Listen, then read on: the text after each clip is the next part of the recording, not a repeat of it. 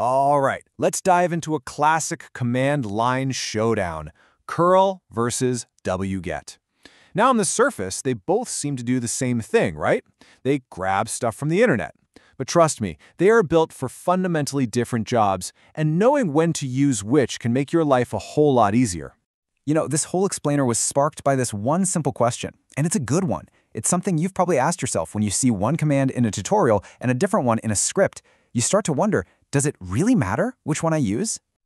And that really is the million-dollar question, isn't it? Are they interchangeable? Well, spoiler alert, not really. The truth is, they're designed with completely different philosophies. Think of one as a precision instrument, a scalpel, and the other as a tireless workhorse. Let's break them down.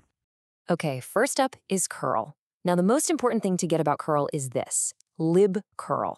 See, curl isn't just a command line tool. It's the front end for this incredibly popular library that powers data transfer in thousands of apps, from cars to TVs to, well, probably your phone.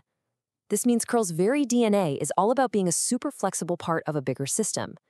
See, pay close attention to the wording here, transferring data. It doesn't say downloading, it says transferring, and that is a huge distinction. Transfer implies a two-way street, right? Sending and receiving, and that is exactly where curl absolutely shines. So, the bottom line is curl can both send and receive data. This is so critical for things like API calls, where you're sending requests and getting data back. And just look at that protocol support. I mean, we're talking about everything from the web with HTTP to file transfers with FTP and SCP, and you can even use it for email with SMTP. It's wild.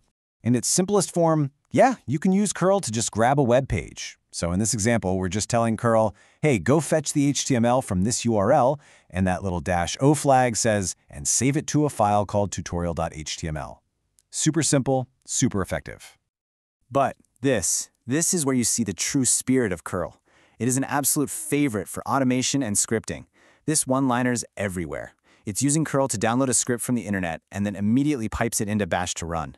This is the magic behind so many of those quick install commands you see online. Those flags, FSSL, they aren't just random letters. They're a recipe for a reliable script. You're telling it, fail fast if there's a server error, be silent so you don't get a bunch of junk in your terminal, but do show an error if it actually fails. Follow any redirects. It's this combination that makes these kinds of scripts so robust. And then we have wget. Its entire purpose is right there in the name. It's short for wget. It was designed from day one to be a simple, non-interactive tool for just downloading files, especially lots of them.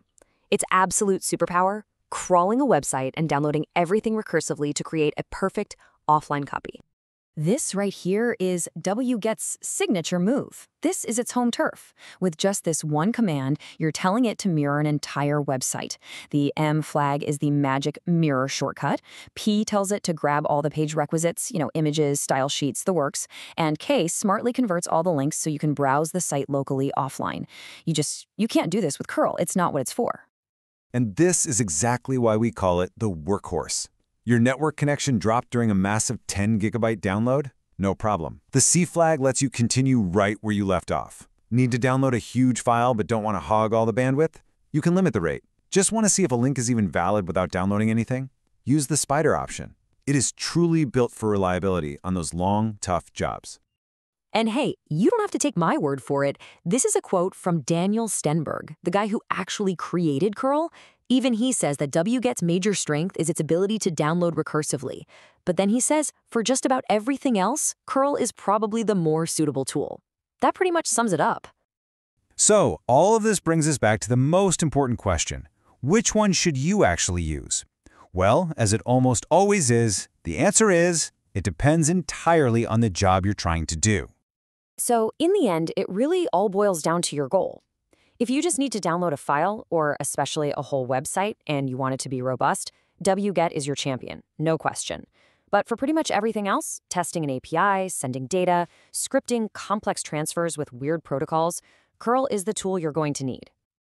So there you have it. They are definitely not interchangeable.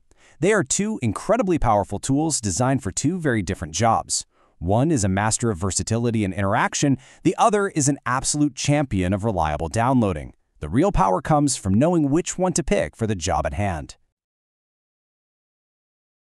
I know that you will enjoy another Linux video like this one here.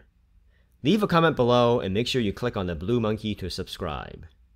Thanks for your time and happy hunting.